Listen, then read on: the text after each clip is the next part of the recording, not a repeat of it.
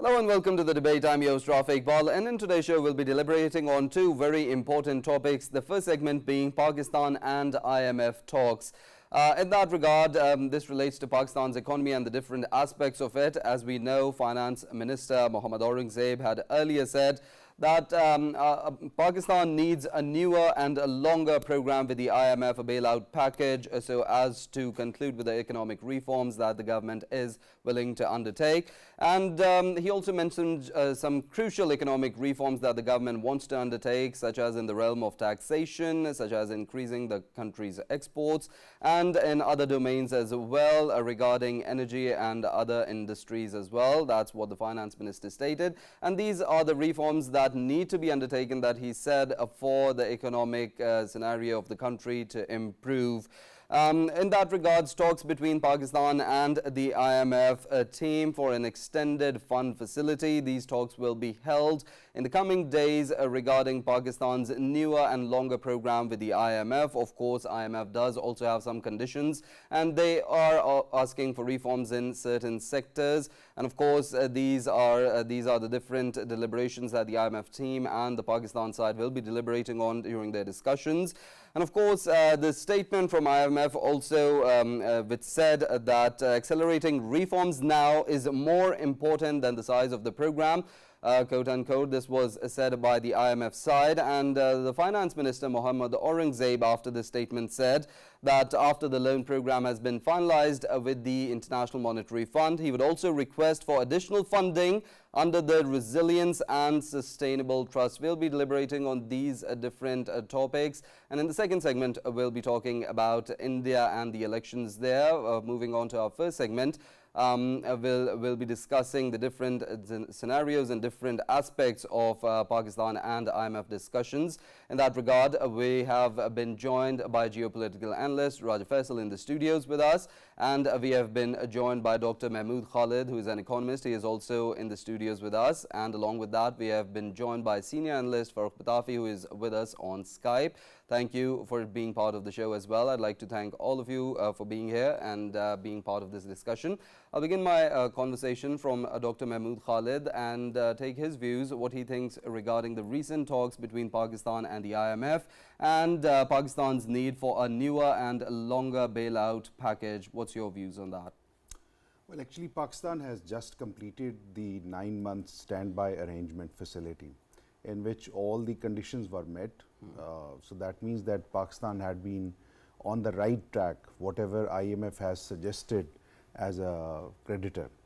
But since these programs cannot be of short-term nature, they have to actually carry on. So in that spirit, Pakistan is again looking forward to go to IMF to engage in a slightly longer and a bit more loaded in terms of the assistance package. Now, having said that, we have to remember that it's not always the amount which is important when we go to the IMF. It's actually kind of anchoring, because that anchor helps us to go to the rest of the international capital markets, from where we can actually fund for our development needs. Now, having said that, what actually needs to be seen is that what IMF is now expecting from Pakistan, and as you have rightly mentioned, that they are still asking for a good reform package, which is not just some short-term measures, rather thinking about the future in which the sustainability is embedded. Having said that, they are also considering some risks which actually are not in the control of Pakistan's management, like for example the climate shocks which are devastating countries like Pakistan, the commodity pricings which actually follows the international price markets, and these sort of things. So overall, we are looking forward for the engagement with the IMF so that we can continue on the reforms as well as create a kind of a credibility towards the rest of the world that Pakistan is now good for business, it's good for investment, and this is how we should proceed. Right, including Farooq Patafi in the conversation, as we know that the masses of Pakistan, the local populace, it has faced the brunt of inflation, as the different parts of the world people have. due to the different regional and global dynamics. But considering Pakistan's perspective, on one end there's the inflation-stricken people, and on the other end there's some crucial reforms that need to be undertaken. How could the government balance these two and facilitate the people as well as heed to the demands from the IMF? Right. Thank you very much, Rafe, for this question. Let me ask you, let me actually tell you that when you talk about the economy of Pakistan, I'm sorry, my own voice is coming back in my ear, so I'll have to reduce the, earphones. But regarding the overall economic situation, I think that everybody agrees that Pakistan eventually has to once again go back to IMF. Why? Because as was pointed out, that it is not merely the financial support, but the anchoring support or the certification, so to speak, that Pakistan is on the way to recovery. That is very important. But then there are problems regarding the ability of the state to levy taxes, to collect taxes, to be able to actually ensure that it can meet the deficit targets. That becomes a serious issue. So usually what happens, even the fund actually asks Pakistan to go for the low-hanging fruit.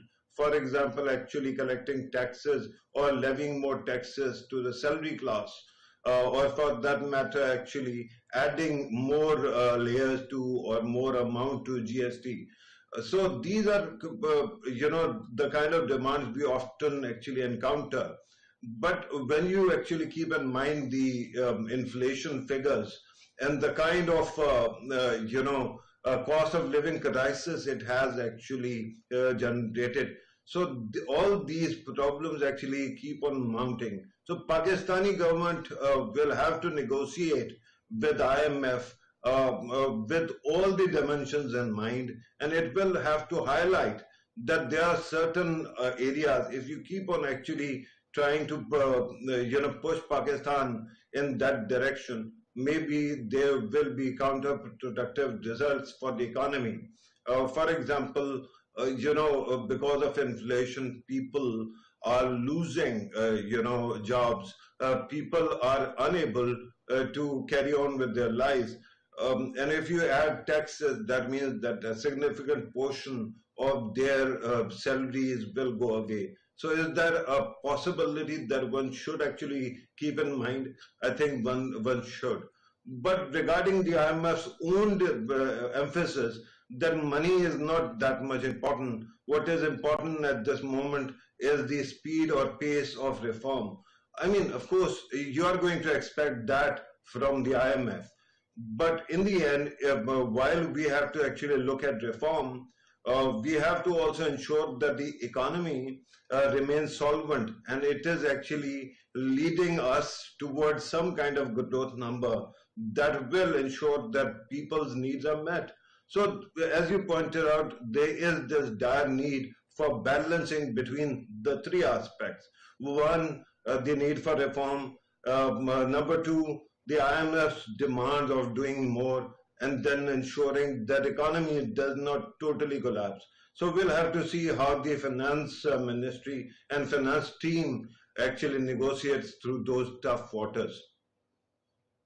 Right. And Raja Faisal, what's your take on? Of course, we're going to negotiate a new program with the IMF. It is going to affect different domains of the country's economy, whether it be industry, whether it be the energy sector, whether it be different sectors of the Pakistan's economy, and it's obviously going to have impact on the local population of Pakistan as well. With that, how do you see the new bailout package that we're going to secure from the IMF in the longer term and in the shorter term? Yeah, but Rafi, obviously, if we look at the kind of economic situation we are facing and we are going through right now in the country, of course, since almost 3 years, Pakistan has been, fighting to recover. Reason being, we shouldn't be forgetting that the time we had during the COVID, it actually not only Pakistan but throughout the world, all of the countries, they were hit by that time. And we shouldn't be forgetting that Ukraine crisis, it has actually further fueled the menace. And of course, when it comes to Pakistan, Pakistan had to go to IMF to, of course, sustain all of the pressures which its economy is facing. And after the bailout package, as we are seeing, and earlier Dr. Mahmood, very rightly pointed out that we are going towards thinking about going towards another $6 to $8 billion in a fresh plan from IMF, and I think that's the way to go. But of course, if we are heading towards that for in response to sustain further pressures, because there will be more pressures, getting more loans, it would be more pressure on our economy. But how we can sustain that pressure? There are certain steps that government would be taking, and that one of them is to increase the volume of the economy, the current economy. The volume of the economy needs to be increased. Tax net needs to be increased, and of course privatization, the non-productive sides which still are lingering on with the government, and of course taxpayer exchequer, it is being affected by that. I think we need to get rid of that, and of course whatever we can get out of it, we simply should get out of it, and we should make it part of our economy. Then there are certain avenues from where we can, of course, increase our economy. Of course, we know that SIFC is working on minerals, working on the agriculture sector as well, to increase and enhance. We shouldn't be forgetting that we have natural buyers of our agriculture products, that is Middle East, and now good news is that of course our institutions, they are of course highlighting a fact, and that is that we are willing to connect ourselves with the Central Asian republics. Once we are connected to Central Asian republics through Afghanistan, then that would open up a new horizon for our economy, and in that context I believe we can easily increase the volume of our economy. And we shouldn't be forgetting that there are certain sort of sectors like IT sector. I mean, work can be done in that as well. There are challenges like inflation. It is being faced by masses at large, but we know that last year the rate of increase of inflation was very rapid, and this year it has shrinked and it is under control.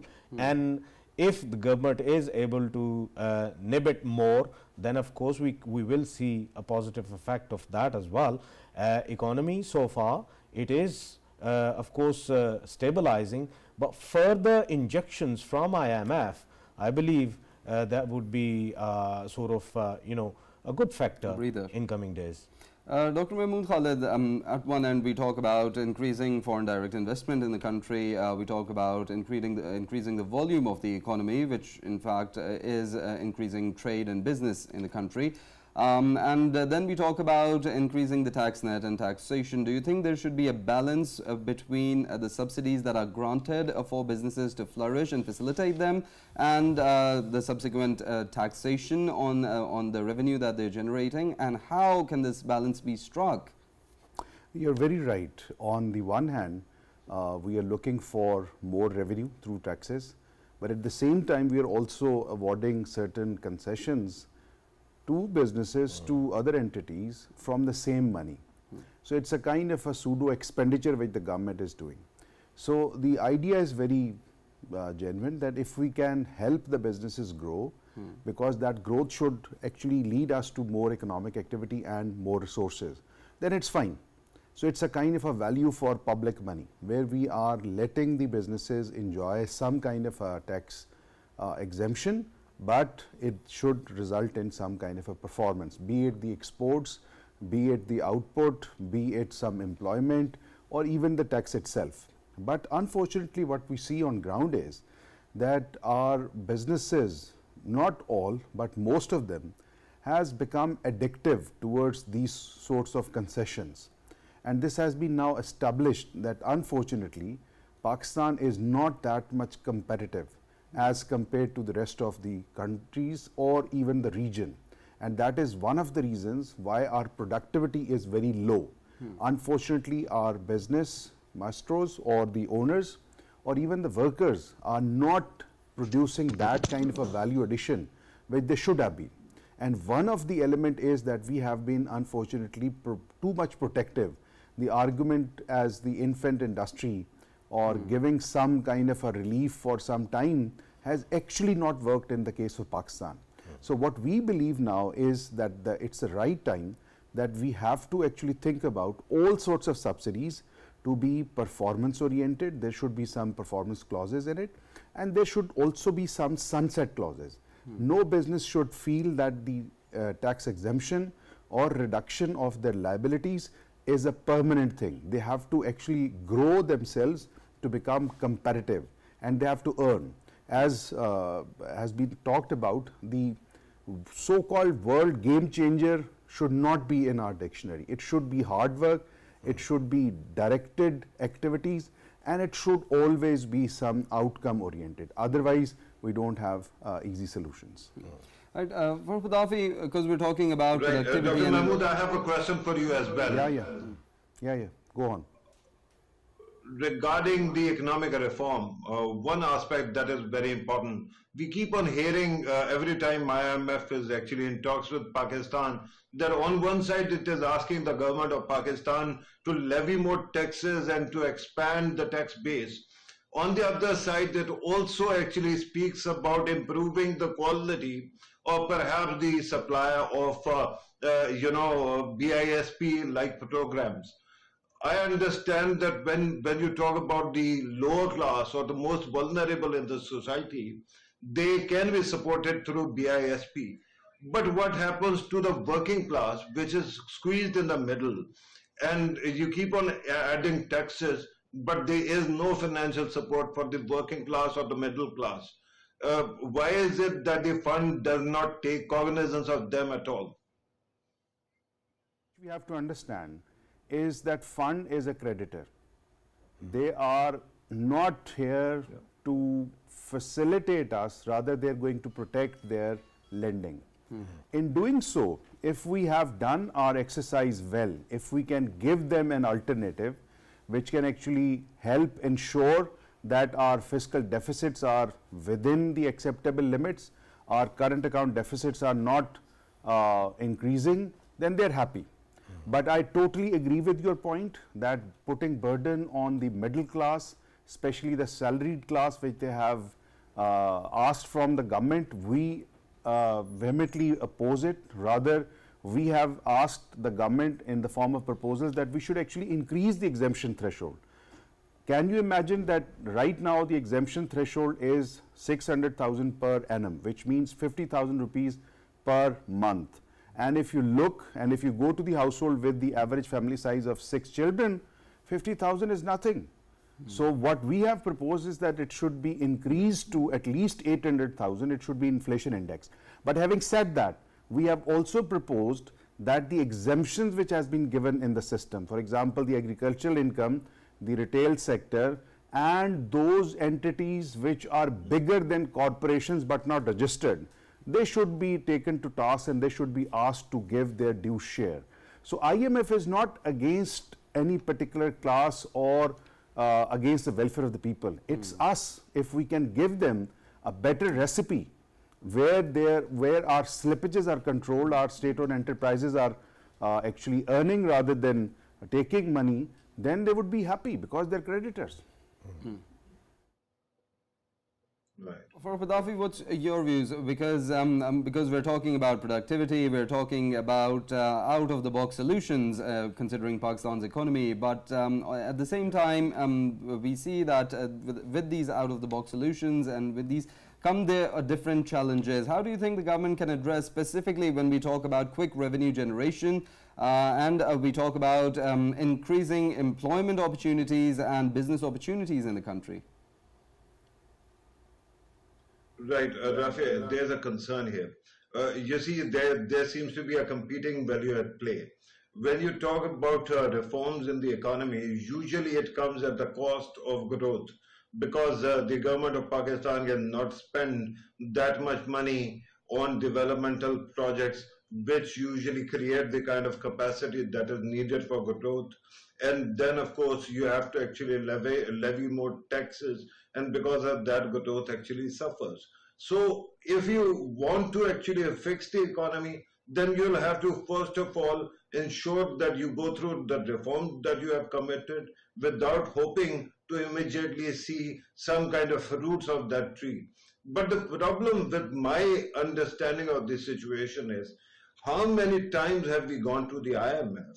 And every time we have committed to the moon and the sun and whatnot.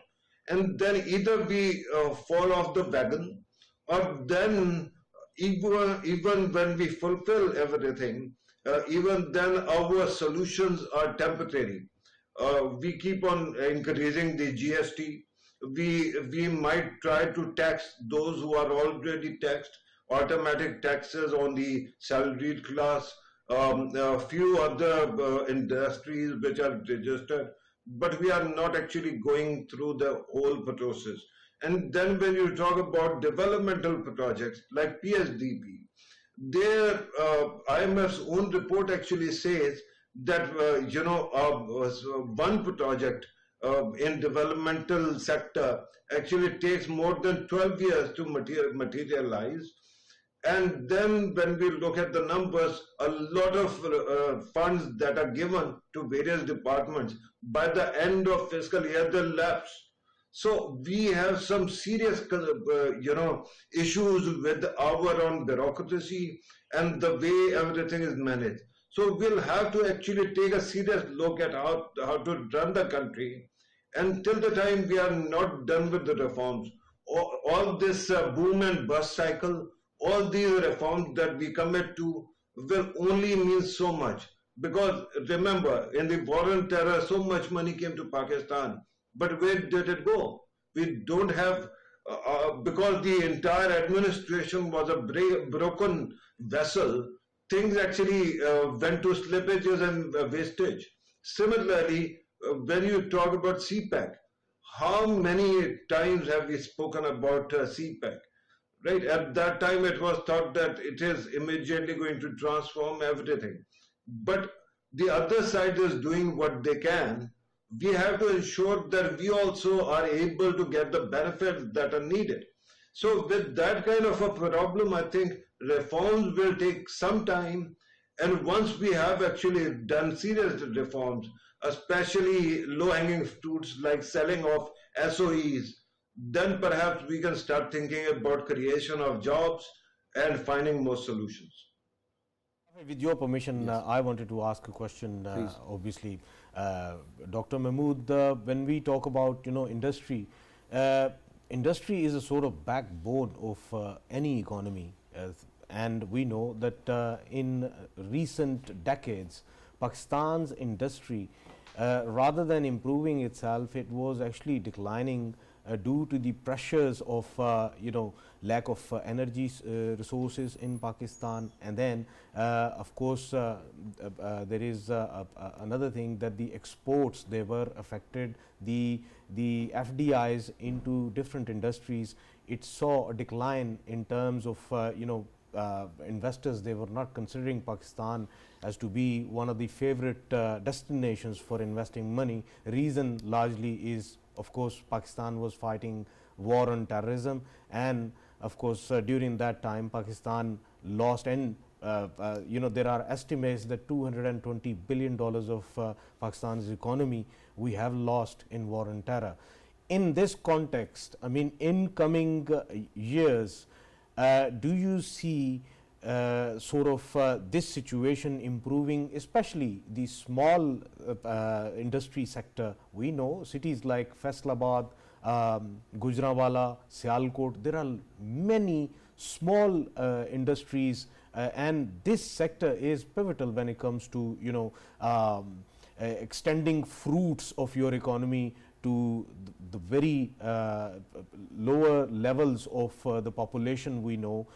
They are of course affected right now, and the joblessness regarding and related to these sectors, it is affected. In coming years, how to overcome this, knowing the challenges that if we go for consuming sort of energy resources from our friendly countries, neighborly countries like Iran, then our friendly countries like America, they actually simply say that we have the reservations, you can't go to them, seeking Pak-Iran gas pipeline, because it is needed to fuel Pakistan, to energize Pakistan's economy, to energize Pakistan's household and the industrial sectors as well. In coming future, how would we overcome these kind of challenges? Well, to be very honest, if the same sort of set of policies and administration goes on, then there is no hope. Unfortunately, if you look at the history, those sectors which were not under the regulations of the government have been surviving and they have been growing. Take for example the IT sector. That grew because there was less regulation and they were allowed to breathe. Unfortunately, the current state of the regulatory burden on all businesses is so high. I agree to this point that there are supply constraints such as energy or the other sorts of supplies which could have benefited us. But what we can think about is that if we can let the businesses breathe. I'll give you a quick example. To date, there are close to just 500 firms which are listed in the stock market. The businesses don't like to corporatize because they know that if they corporatize or grow, then the tax regime would be further choking them down. Similarly, there are so many permissions which has to be taken to initiate businesses. Virtually, we don't find any new innovation or R&D coming up because they know that if they try to do something, they would be put to ask for more documentation or taxes. Now, the simplest solution is that we have to create room for these businesses. We have to think about the domestic commerce. The quickest solution is stop asking for too much documentation. Create some easiness for them. I'll give you a quick example. If you compare across the world, the tax matters on average take around 100 hours for an ordinary business. In case of Pakistan, that's close to 600 hours. So that is a kind of choking the businesses which are not allowing them to grow. And on top of that, as Farooq has rightly mentioned, that the lust for more revenue is then looking towards those businesses which are easy to clamp on more taxes, which is a bad approach because that is not going to only hurt their productivity, but also the approach towards businesses where they might start thinking about closing their businesses, getting to smaller units or trying to evade taxes. So we have to think about an environment where we are trying to facilitate the business, where we are really thinking that these are the potentials. I totally agree that the foreign direct investment is going to help and the external help is necessary. But until unless our domestic investor rise to the occasion, they also start investing. No investor from the rest of the world would be confident to come here because it's your own economy strength which attracts more resources from outside. So we have to be very critical about that. Right, and Dr. Mahmood, there's also one other aspect that you mentioned in the start of the conversation regarding climate resilience, and because there was mention, as the finance minister mentioned, that after the loan program has been matured upon, there will be a request for additional funding under the Resilience and Sustainable Trust. And that we know Pakistan has an agrarian economy, and we know that the floods we saw in 2022, they had a very, very devastating impact on the country's agriculture. We saw the floods, they wreaked havoc. whether it be livestock, whether it be crops, or whether it be the land itself, the soil itself. It was very impacted due to these floods. With that, what would you say about climate justice in terms of Pakistan's economy? Because we have suffered losses due to the effects of climate change, but of course Pakistan doesn't contribute in the carbon emissions as much. Yeah, and Dr. Mahmood, just to add to it, when we talk about climate justice, the kind of money which was of course promised to us in shape of climate compensation, which we of course seeked from rest of the world, when would we be starting to get it, and would it be the sector wise that they will tell us to, you can only fix this money for this sector and that money for that sector, and you're not allowed to utilize this money for your own sake or something like that? I'll come to the last question first. Look, money is always fungible. If we get more resources from some part, then the resources which we had parked for the same activity can be released. So any financial help is going to help us spend more on other desirable projects. So that is clear. Now on the other part, that is where the global south and the global north debate actually comes in. This is where we lack as a whole developing countries, what we call as the group, not just Pakistan as an individual country, that we have been unable to actually lock into the commitments which were made in the Paris Climate Agreement in terms of the climate related thresholds. It's not just about financing, it's also the devastation which is coming because of the climate change happening. Even if the funding doesn't come, but at least those countries which are emitting more, if they can stop, that would also help us. But on top of that, you are very right that these were the commitments which were made by the global north, because these are related to the technologies which are going to help the whole globe and at the same time help us mitigate. It's not just about floods, it's about heat waves. It is about a number of things which are related to the plants, that how the vegetation is actually changing because of the climate changes and so many other things. So we as a small country cannot withstand all those crises. And unfortunately, on the other side of the table, there is no wake-up call happening, because as a group we have been failing. But we need to push it further, and this is the kind of agenda which should be talked about along with other things, because for us it's consequential. Farooq Dafi, what's your views on climate justice that needs to be done? And of course, we know that Pakistan's agrarian economy has suffered massively due to it, and we saw commitments made earlier as well, but they haven't matured as of yet. And with that, Pakistan still has suffered those losses. What's your take on how the country has had to deal with these effects of climate change, even though it hasn't contributed as much to it? Right. Thank you again. This is a beautiful question, because there's a lot of misunderstanding regarding this issue. Whatever or most of what was committed at Geneva was essentially pledges, right? And a lot of them came from international financial institutions. So most of them actually come with certain roadmap or certain demands what to do, and then those monies can be unlocked gradually. So I think that in many aspects we are in that moving in that direction, and in coming days we are going to see further movement as well. But when you talk about those pledges, and then you actually think that it has anything to do with climate justice, then we have lost the plot. Because even if you keep on talking about climate justice, when you talk about the developed countries, they pay a lot of lip service, but even loss and damages fund that was to be established so many years ago could not be established for such a long time. So any country that has any kind of leeway or leverage, why would they listen to anyone else? And that's why we have seen that the entire climate debate has become a talking point among those who actually are the biggest polluters.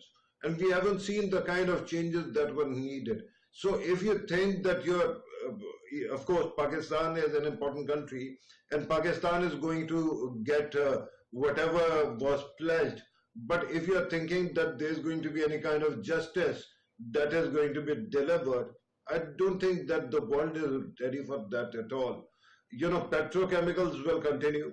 With those chemicals and the kind of pollution that is created around the world, you know, no country or no businessman would want to, concede any kind of ground. They will keep on talking about the importance of climate. But then, when it comes to countries that have suffered, like Pakistan, all you can get is loans or some grants, and there will be a lot of fanfare whenever that is delivered. This is how our broken world is, and that is not going to change very quickly. With your permission, I just wanted to add another thing. You know, very frankly, I mean, if we look at how these organizations, when they give money in terms of course, climate-related disasters and all, they have a certain sort of modus operandi through which they would say, okay, the surveyors, they would be, you know, we will suggest you which surveyors you are going to choose, and there will be teams coming from New York or coming from elsewhere to come to Pakistan and conduct the surveys, and that survey would take around hundreds of millions of dollars. And I have actually been to Balochistan, been to Sindh when the floods actually came to Pakistan, and I know people on ground, they lost their livestock. I mean, majority of the people, of course, they were still, right in the middle of water, and the remainings, they were crying, sitting on the sort of mountains or high hills, and they were crying that the only source of income they had, it was a buffalo or a cow or a few sheep. All of them in the flash flooding, all of them, they were gone. Them people, I mean, their life was a huge disaster for them at that time. To me, when all of these organizations, they send money like this, that with the sort of that you have to do this and you have to do that, and then this survey would be conducted by them, that thing would be done by this company, and that thing would be done by that company. What it shows that the money, they just want to take out from one of their pockets and put it in the other pocket, and that's what they are doing. This is called the vultures coming on the dead, and this is what is happening. I mean, people on the ground, probably they won't be getting any benefits out of it, seriously. It's not just about climate funding, it's all Right. donations. I totally agree with the idea that there is a lack of transparency when it comes to these projects, because international governmental organizations function in a very peculiar way. But as someone who has actually, Faisal was talking about places which were impacted. Let me add to the list my own village. You know, my own father's grave in my village was underwater for one whole year. And the fact is that we have seen climate change with our own eyes, and we have seen its impact. But the problem is that when you talk to these donors, the whole system is so convoluted. As Faisal was pointing out, it is not easy to get the fair share either. But we have to keep on pressing on and demand some kind of further commitment so that we can have some kind of benefit in the country. But then government of Pakistan also has to match up and ensure that those reforms that we committed are implemented related to climate change on ground. Well, transparency should be ensured, and coordinated efforts should be also ensured regarding tackling the issue of climate change, and of course providing climate justice to those vulnerable communities that are affected by this phenomena. With that, we'll have to move towards the second segment and of course talk about elections in India. If we talk about a brief sum up of the recent developments that have unfolded there, the Aam Aadmi Party Delhi Chief Minister Arvind Kejriwal was granted bail by India's apex court, and this is a boost to the opposition's campaign, the electoral campaigns in India, the Grand India Alliance that we're seeing. With that, we see on the one hand there's the BJP, on the other hand there's a grand alliance by the most of India's political parties, and which is being headed by the Congress.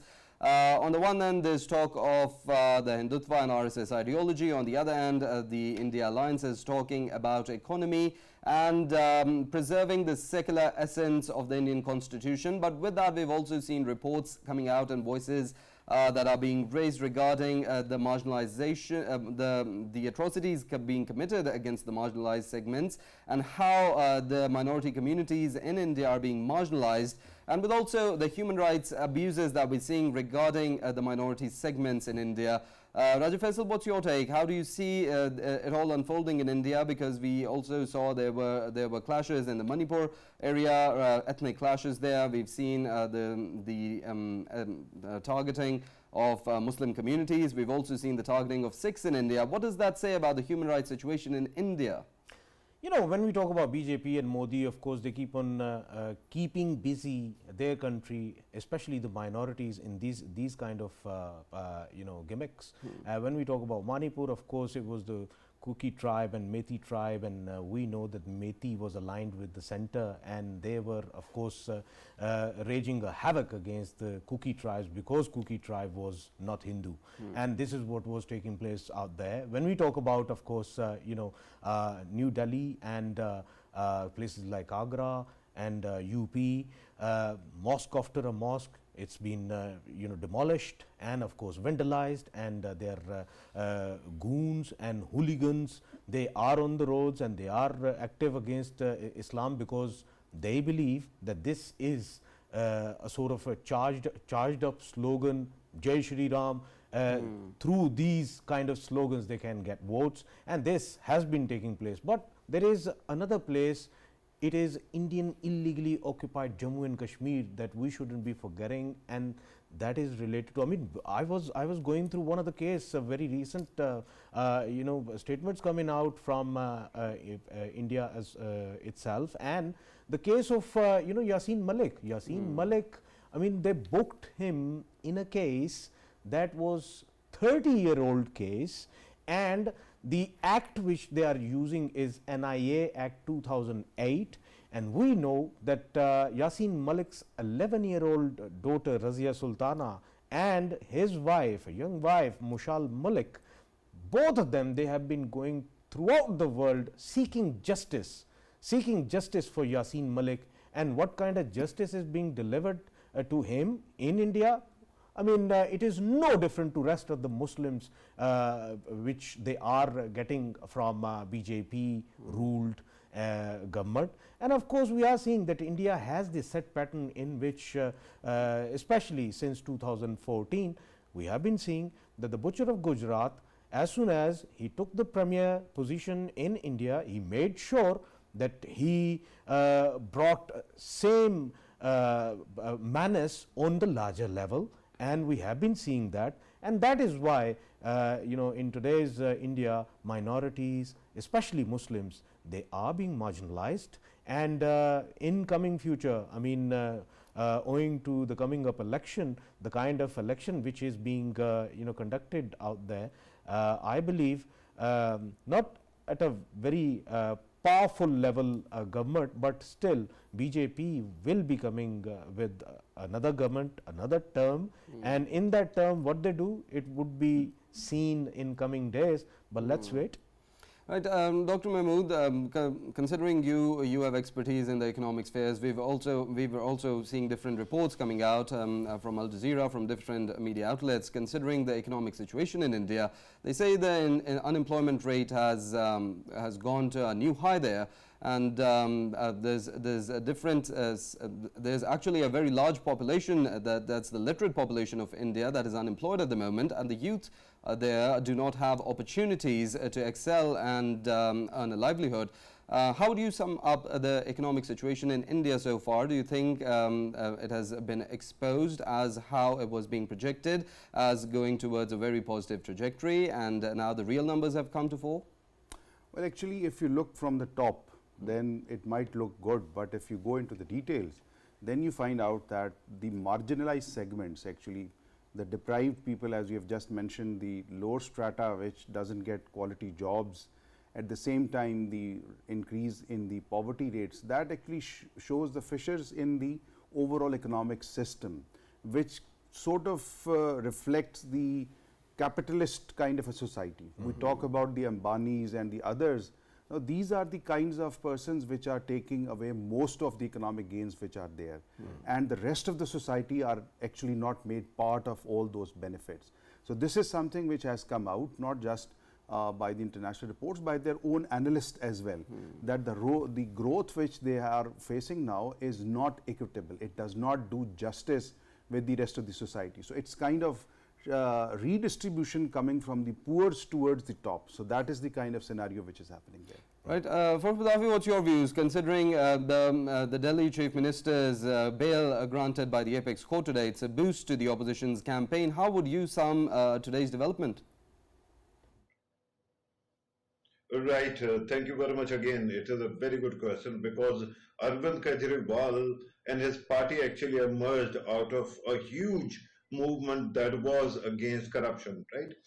And then because these were the people who were coming out of Congress party, they actually, whenever they spoke against corruption, they actively ended up undermining Congress, not BJP. And this time what BJP has done is by arresting Arvind Kejriwal, he has united all the disparate forces. And now the India Alliance has all the intellectual capital that is needed to actually try to bring down Narendra Modi's government. And then remember that while Arvind Kejriwal was being arrested, at that time electoral bonds was a huge scam that was unfolding. Then came Karnataka's rape, mass rape story.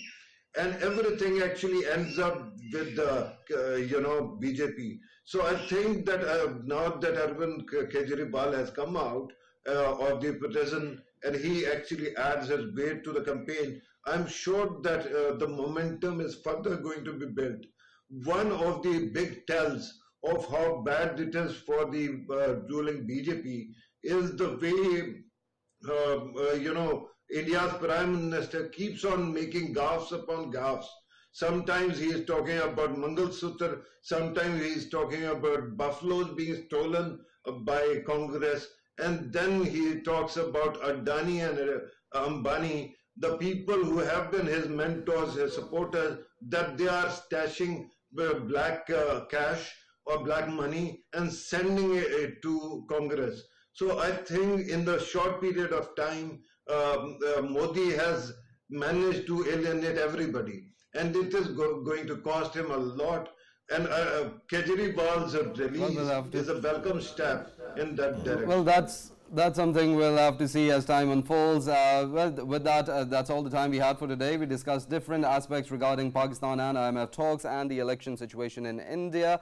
I'd like to thank all our participants of the discussion that we had today. See you same time on Monday. Till then, have a great weekend and take care.